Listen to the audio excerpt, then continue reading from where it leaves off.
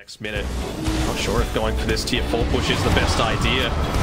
Afterlife, he's the one putting himself on the front lines. Jesus, Mira.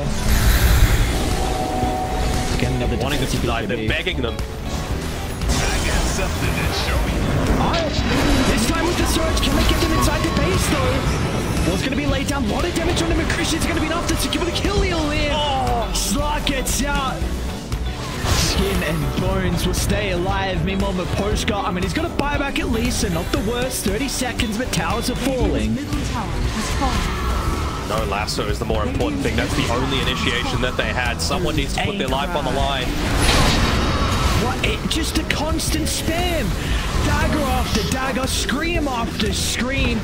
Ankrad take a freaking bow. What a Queen of Pain performance. Completely put the team on his back.